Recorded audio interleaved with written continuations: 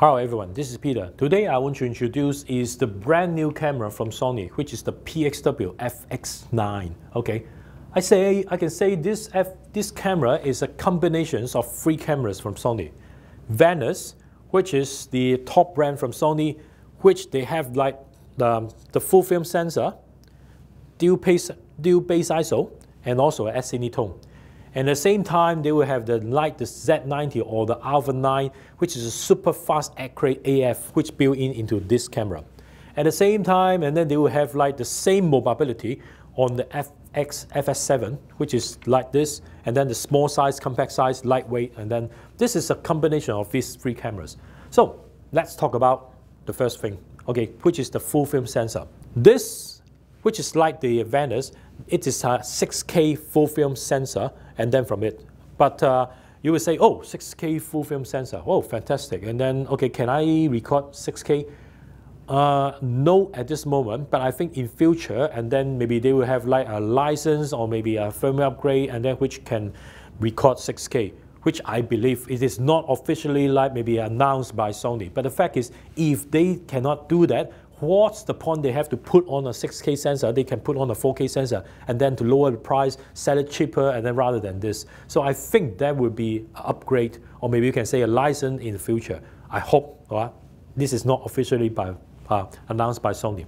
Okay, and then the other thing is the dual base ISO. What's a dual base ISO? So every camera, they have like a base sensitivity. For example, like on the FS7, and then you will have the base ISO, which is at 2000. So in 2000 ISO, and then what's the situation is, for example, like okay, in a bright sunlight, and then in a beach, and then you want to take a shot, and then you will find out, but I want to have a very shallow depth of field.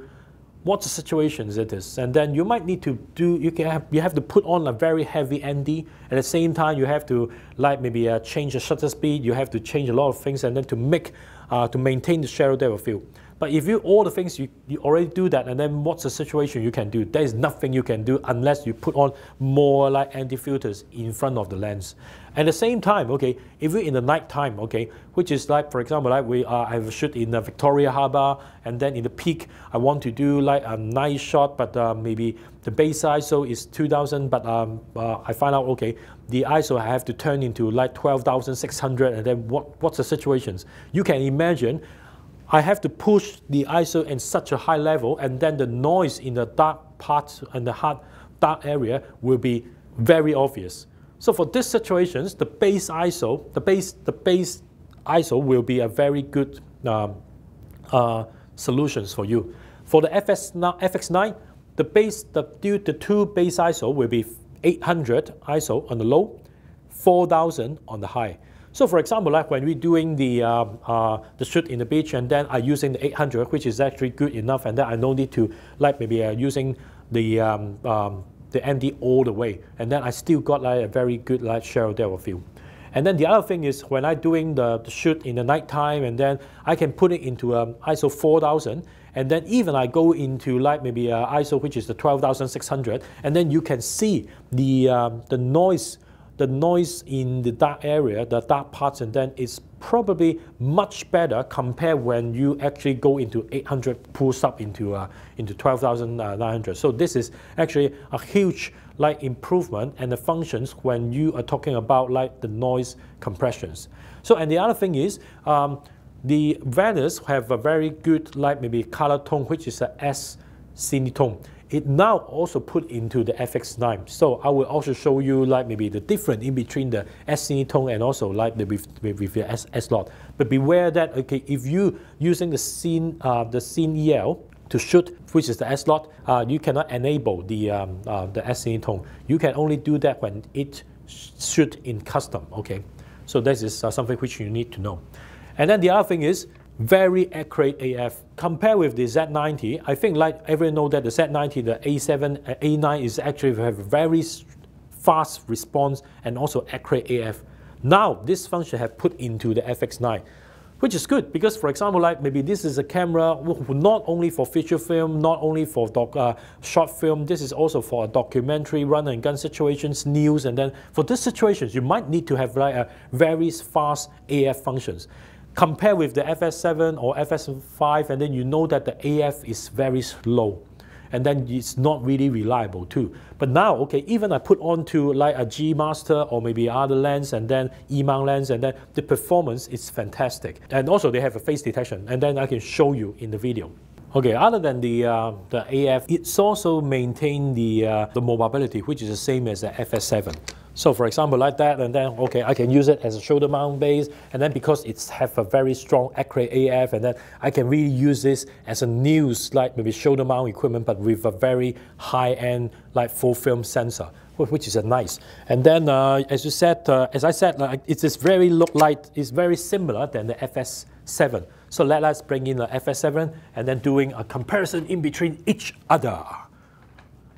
Okay, so this is the FS7 Mark II, and then this is the FX9. So the first thing you will find out is the FX9 is in gray color, this is in black color. I think in future, all the Sony camcorder in full film will be in gray color, and then maybe the Super 35 will be in black color. So I think that is the difference in between each other. And then the other thing is the output port.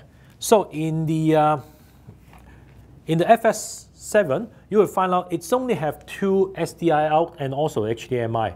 But in the FX9, you will find out other than the SDI 1.2, and then it's also have another port, which is the time code in out or the reference out, which is very important, because the fact is, if you're using this as a multi-camera, and then you might need to have like a time code in or time code out, or maybe even a gen lock for a mission mixer. In these situations, if you're talking about like FS7, you might need to buy an adapter, which is the XDCA FS7, which is put into the back on the unit, and then you can do this. But the fact is that adapter is costing quite a number of money. It's talking about like 15 to 16,000 Hong Kong dollars, which is not cheap. But now, okay, if you only for this purpose, and then the FX9 is already come with it. So, but for sure, okay, if you want to have a raw out, and then this will be, you do still need to have like an XDCA FX9, and then to put on like a raw out from this camcorder. Other than that, okay, the buttons function is also, I can say, is a small change, but it's such a very big difference when you're doing the operations.